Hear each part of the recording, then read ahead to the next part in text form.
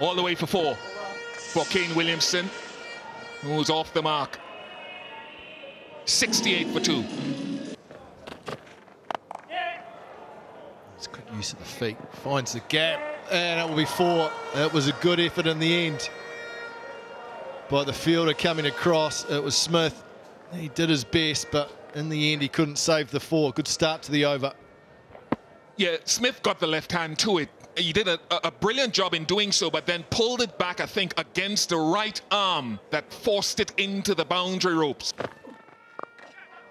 Here's pace off again. Oh, it's put down. Wow, what an effort that was from Kyle Mayers. Put one hand up, and Williamson will come back for 2. It's a good over from Jason Holder. 14 gone, 109 for 3.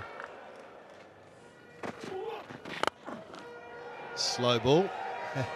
How about that for a shot? That's gone all the way for 6. That is a lovely shot from the New Zealand skipper, the best he's played so far today. A nice way to finish the 15th over. New Zealand 121 for 3.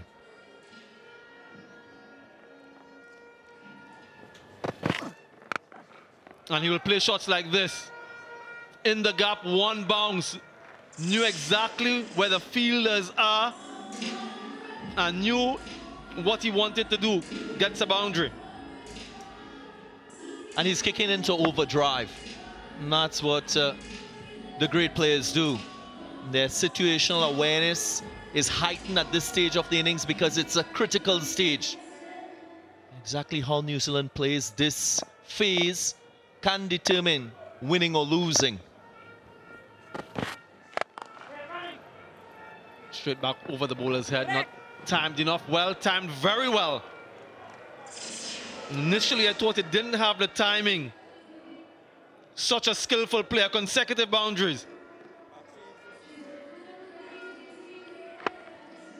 3 boundaries in quick time for Kane Williamson.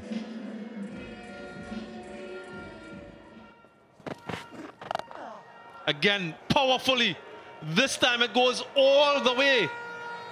Kane Williamson in full flow. I didn't think he wanted that length, Romario Shepherd, but the margin for error is so slim.